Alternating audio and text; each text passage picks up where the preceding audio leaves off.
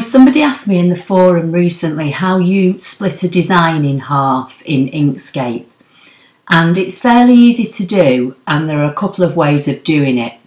So I've got a card here on screen that's a card base, and you can see there's a dash line in it, and what the person wanted to do with hers was basically get rid of the top half and keep the bottom half.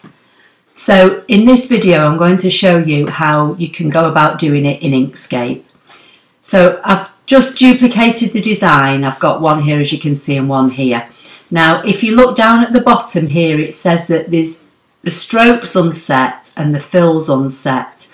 I'm going to right click on stroke and just give it a black stroke just to make it a bit easier to see. And what you need to do when you select this, you can see it's telling you it's a group, and that's because there's a dash line here.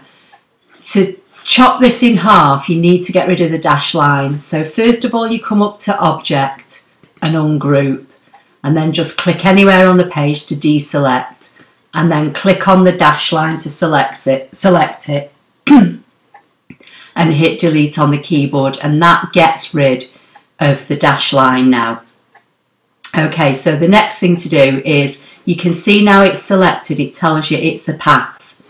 So you can select the rectangle icon and you can drag a rectangle roughly over it to the size that you want. So you want to be left with, say, this section here.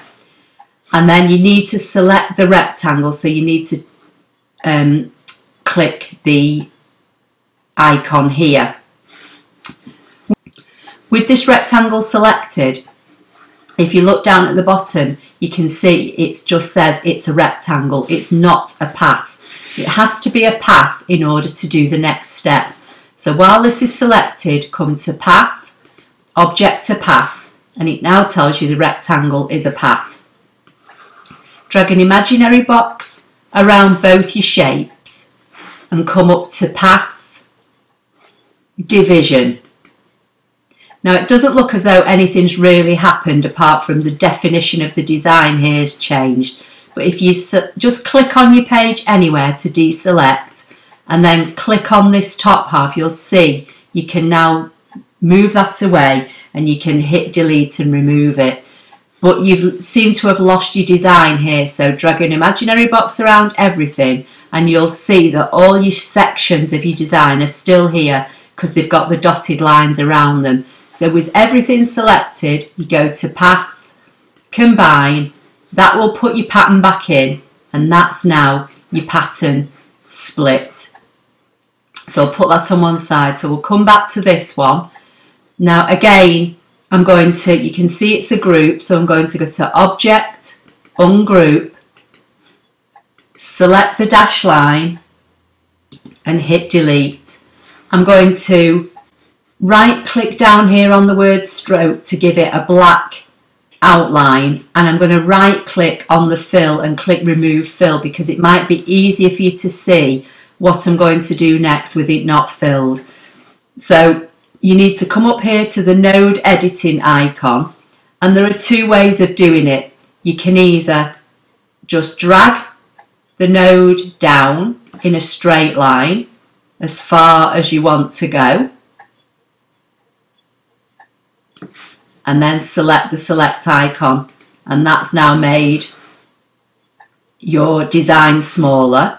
Or if I undo that and go to the node editing icon again, I can drag an imaginary box around the top two nodes, and it can come over here and hit delete. And that obviously does something strange, but it's easily rectified. You just grab this node and drag it down, and drag this node down, and then you can bring them and lock them into place. And then again, select the icon, and there's your design. So I hope you found that helpful. Please give the video a thumbs up if you liked it. Please subscribe to my channel if you don't already do so, and I'll see you in the next video. Thank you.